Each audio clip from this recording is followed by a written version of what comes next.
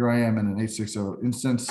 Before I get into specifically into the search piece, let me just show you some changes that we have in 860 in terms of the way that the application works and behaves. You'll notice, the first thing you'll notice, hopefully, is that the favorites and recents that are over here that you click on and you slide out are up in the top now. And in 859, they were on the side, which meant they were only on home pages. So we got a lot of feedback that people wanted to use those everywhere. They're up here, they're one click away now. I think that's good. The other thing we've done is because we now are really focused on search-based navigation, we have, you can see this as search and menu. That now is no longer on just the home pages and all the applications.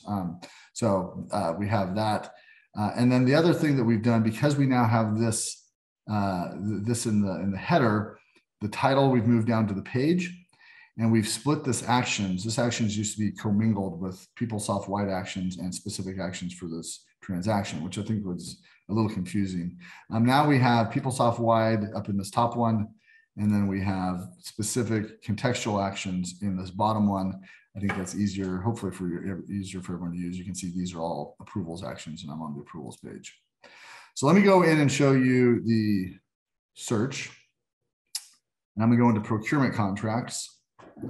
And as I get into procurement contracts, I get to a search page. I have this configured for keyword search. I can just enter a keyword if I want, and I want to search by field, I can do that. This is part of the configuration to allow you to say what fields people can search by. Hopefully, most of the time, people will just search by a field. I'm going to look for a contract, but all I know is the business unit in this case.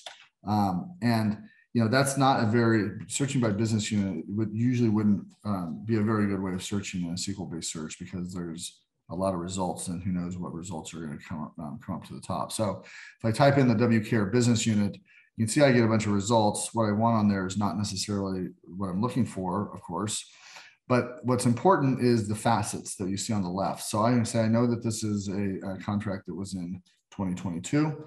When I click on that facet, it will narrow the search results. And then I can also, we have what's called hierarchical facets. So if in 2022, if I know that this was in June, I can go and select June, and that'll add June 2022. And so you can see this little chip up here is built, and it narrows. And let's say I also want to look at one's contracts, only at contracts that are in the open status.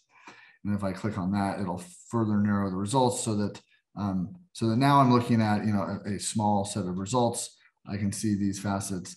I'm looking for installation services. If I drill into that, I get to the page, and I can see previous and next list, next and list. If I want to return to the search, I can do that.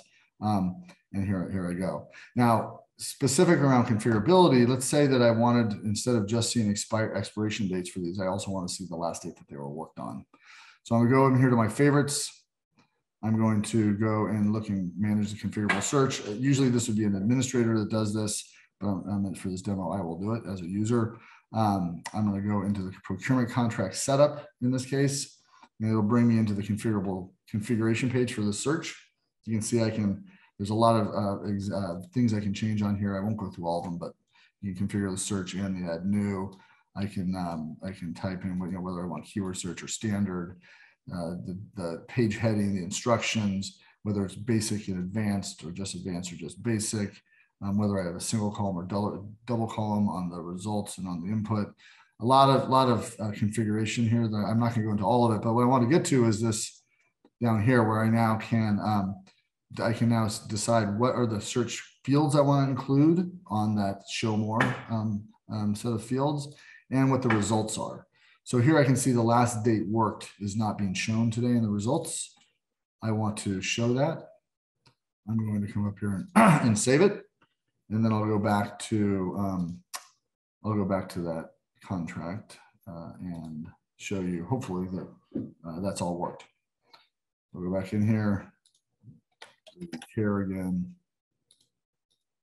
and as I look and see what show the results that come up, you're you should see on the far right, and I can change the order of the columns. You can see now I have the last date worked. So kind of a simple capability, but very powerful when you consider the number of search pages we have in PeopleSoft. And if you can make finding things easier, you make everyone's experience easier. So I'm very excited to get